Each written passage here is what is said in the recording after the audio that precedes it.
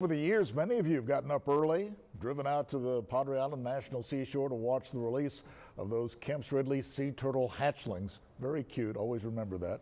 But as Island Moon newspaper publisher Dale Rankin tells us in this week's Island Report, things have changed a lot for this turtle nesting season.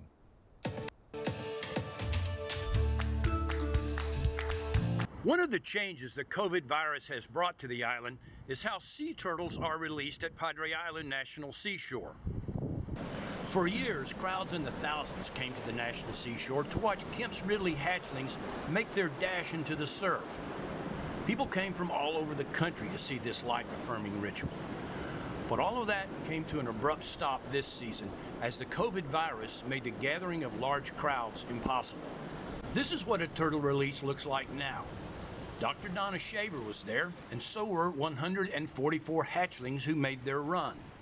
But the crowds were not. 1963, Dr. Henry Hildebrand found a very famous film, it later became famous, a very important film.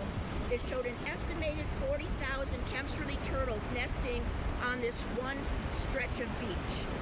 This is that video.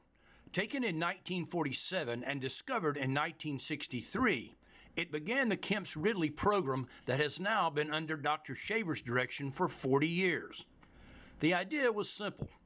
Don't put all of your turtle eggs in one basket. We in Corpus Christi have a lot to be proud of. We've had a major role in the conservation of this species for decades. This is the payoff. A long line of turtles winding their way to the sea. It's just that, at least for now, they do it without a large audience. But the turtles don't seem to mind. For 3 News and the Island Moon newspaper, I'm Dale Rankin, and we'll see you on the island.